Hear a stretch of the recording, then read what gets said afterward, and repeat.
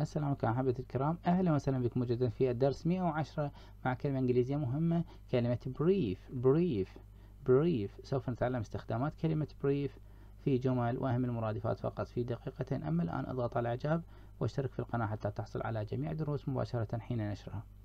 كلمة brief تأتي بمعنى نبذة، موجز، مختصر.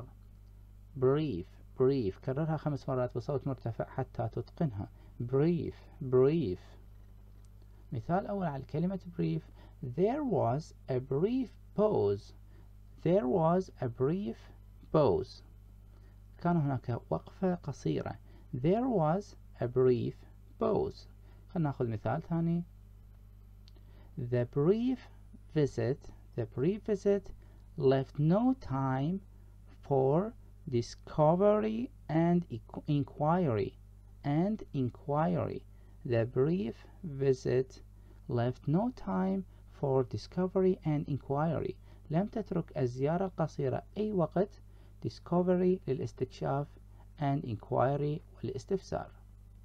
The brief visit الزيارة القصيرة left no time لم تترك أي وقت for discovery الاستكشاف or inquiry الاستفسار. discovery inquiry. ممتاز. أهم مرادفات كلمة brief: summarize موجز، short قصير، flying وجيز، compact موجز، summarized short flying compact.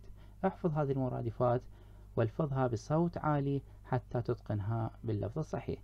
summarized short flying compact. أما الآن ضع كلمة brief في جملة. استخدم كلمة brief في جملة واكتبها بالتعليق. إذن شكرا لكم على المتابعة. انتظرونا في الحلقة القادمة مع كلمة مهمة جدا، كلمة balance سوف نشرحها بالتفصيل. وانتظرونا كل يوم سبت مع مراجعة واختبار لكل 10 دروس سابقة مضت علينا. إذن اشتركوا الآن، فعلوا زر الجرس حتى تحصلوا على جميع الدروس مباشرة حين نشرها. سوف تحصلون على إشعار حين النشر. إذن شكرا لكم على المتابعة وإلى اللقاء قريبا.